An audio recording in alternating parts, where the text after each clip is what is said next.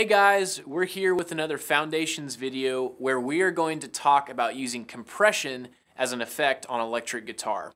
If you've owned a compression pedal for a decent amount of time, you honestly may still be wondering what it even does. It's not something that's very easily heard, and that can make it difficult to know whether you're using it effectively or not. So in this video, we're going to talk about what the heck compression is, why it's helpful, and how to achieve a tastefully compressed sound. Compression is an effect that attenuates or reduces a signal that passes over a certain predetermined gain threshold. Basically, if your guitar signal is louder than the pedal thinks it should be, it will turn it down. And how much and how fast it's turned down depends on the settings on the pedal. One thing to know is that most guitar compression pedals are modeled after really popular studio compression gear with many more controls and tweakable parameters. And most compression pedals have maybe half of those controls, but they typically have the most important ones available to you. Most compression pedals have three very important settings: sustain, attack, and volume. Sustain is most helpful as our threshold control, or the level at which the compressor will actually start attenuating your guitar signal once it reaches it.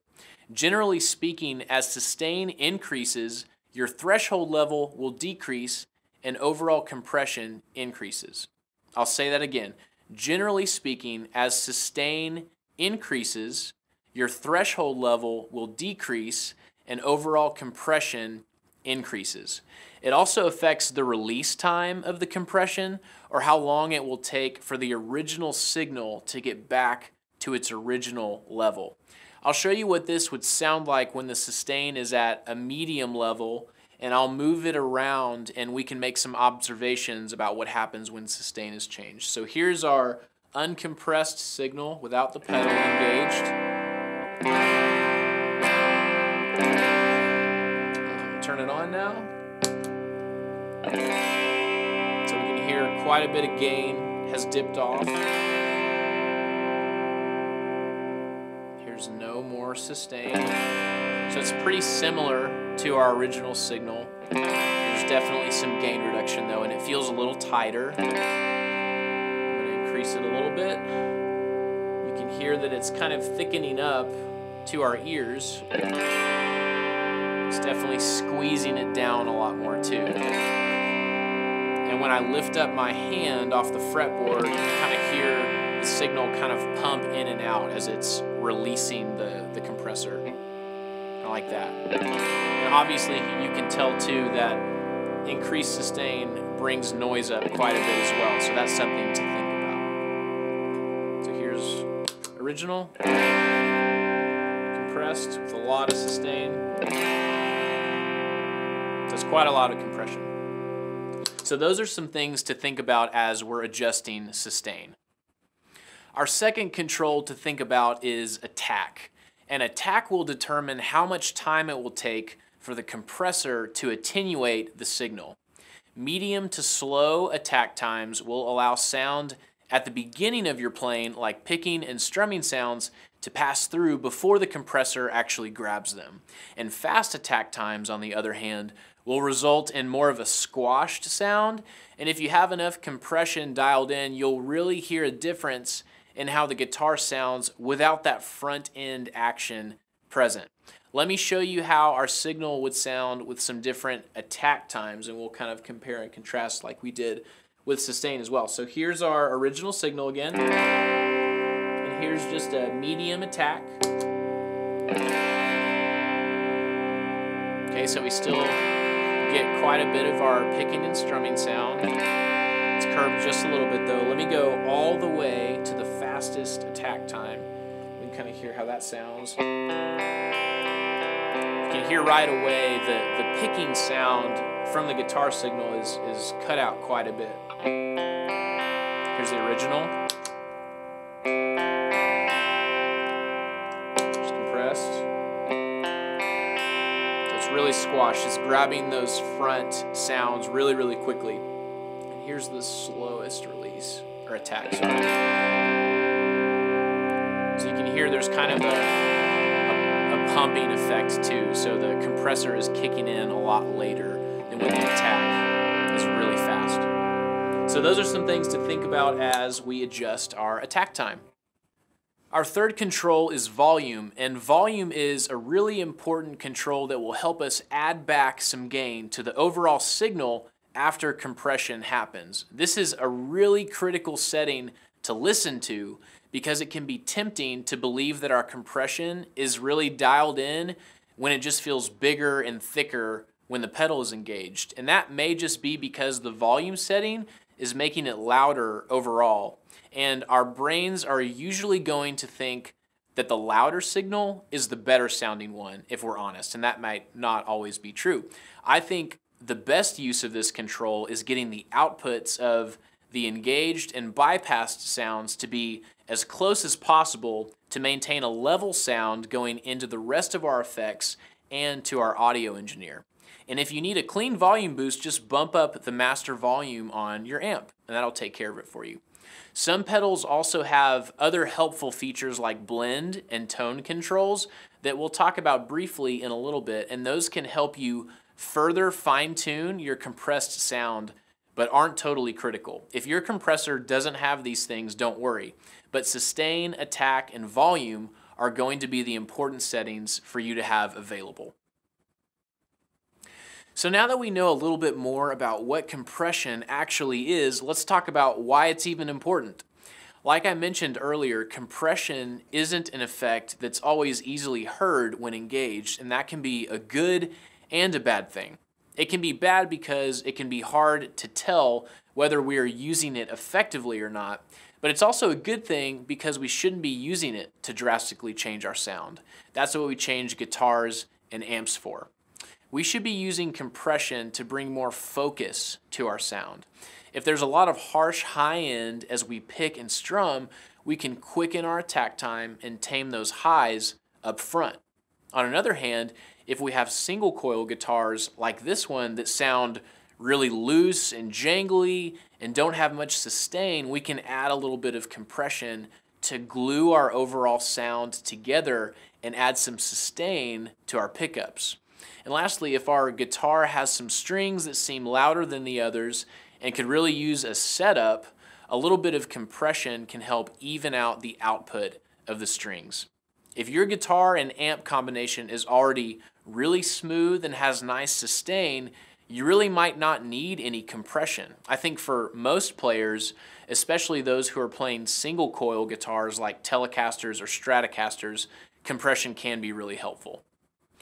So we have established why a guitar like this one might need some compression, and I suspect that that is the case. So let's dial this pedal in with just the guitar going into the amp.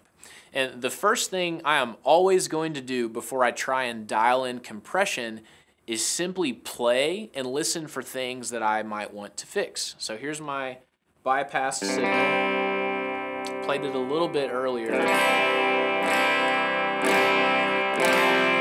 I really dig in, I kind of hear a high, sparkly, ringy thing going on that I might want to grab up front, so that's something I'm going to be listening for. Another thing too, this might be kind of hard to explain, but it doesn't really seem like all of my middle strings are really working well together. Some of them seem like they're sticking out a little more than the others, and definitely a little more than some of my higher strings. So I'm gonna want to tame my high end up front and just achieve a more together sound overall as I try and dial in this pedal. So the first thing that I'm gonna try to dial in is my sustain. So just my overall compression level. So what I'm going to be thinking about is how much noise do I want to add into this signal, because this guitar obviously has some power issues, grounding issues that are contributing a lot of noise. I think I might just want maybe a little bit less. You can kind of hear it pumping just a little bit. But I think that's starting to sound pretty good. So once I have my sustain where I want, I have some nice ring. Actually, let's hear how much sustain is added to the pickups. So you can hear right then it dies out really quickly. When I engage the pedal, strum this chord, and already I have so much more sustain with these single coil pickups, and that's really helpful for these types of guitars. The second thing that I want to dial in is my attack time, so shaping the characteristics of the compression. And I typically start with my attack knob all the way to its fastest setting, and then I will slow it down until I hear enough of that front end that I want to hear. So that's obviously too fast. And again, I'm just going a little bit, getting closer. Let's see if that high end is gone. So there's that ring in there. When I engage it, still kind of in there, so I'm gonna speed it up just a hair. I feel like that's at a pretty good level. The third thing that I'm going to do, and this is a very, very important setting, is like we talked about earlier, adjust the volume so my bypassed and engaged signals are very close in volume. And so if I disengage it, engage it, I've lost a lot of volume. So I'm going to grab this volume knob, and I'm just going to turn it up a little bit, and I'm just going to keep comparing until I get pretty close. Still could probably use some more. I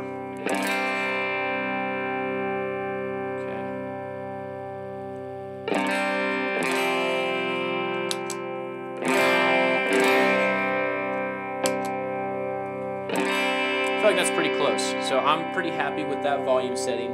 Another thing that I want to talk about real quick with this pedal specifically that I really like is this blend knob over here. And this is not in all compressor pedals, but what it does is it allows me to get a compression sound dialed in on the pedal and then blend it with my original signal so that it's not completely compressed. Right now for this whole video I've had the blend knob all the way up, which means that the compression pedal is the only thing that we're hearing. We're not hearing like a parallel set of signals. And so what I typically do is dial in my compression sound, and then I will turn this blend knob back until I like the balance between my compressed sound and original signal. So this is just the guitar, no compression.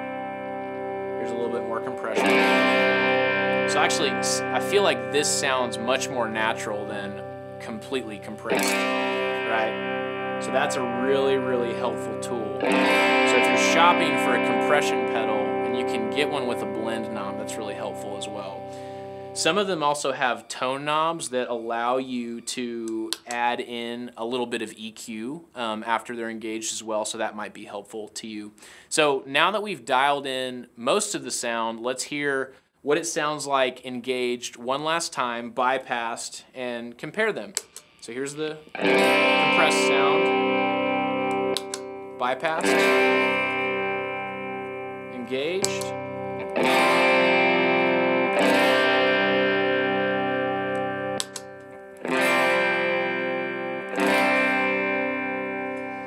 So to me, the compressed sound definitely sounds more tight and focused and sounds pretty close to the original output volume and has more sustain as well. One more important thing to think about with compression is where you put it in relation to other effects on your pedal board. When I use compression, I always have it as the very first pedal in my chain, and there are just a couple of reasons for that.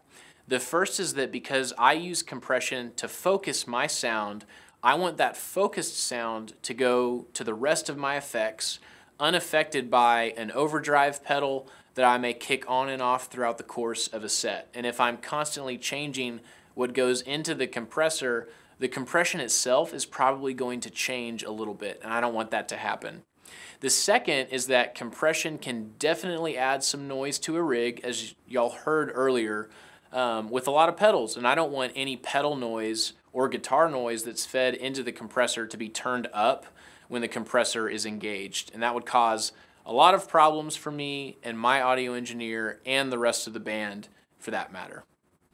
If you have had trouble with compression in the past or are thinking about adding compression to your rig in the future, we hope that this video has provided some insight into how it can be used effectively and why it's a great tool. And if you have any questions about this content, please feel free to reach out to us at worship@grace-bible.org. We'll see you next time.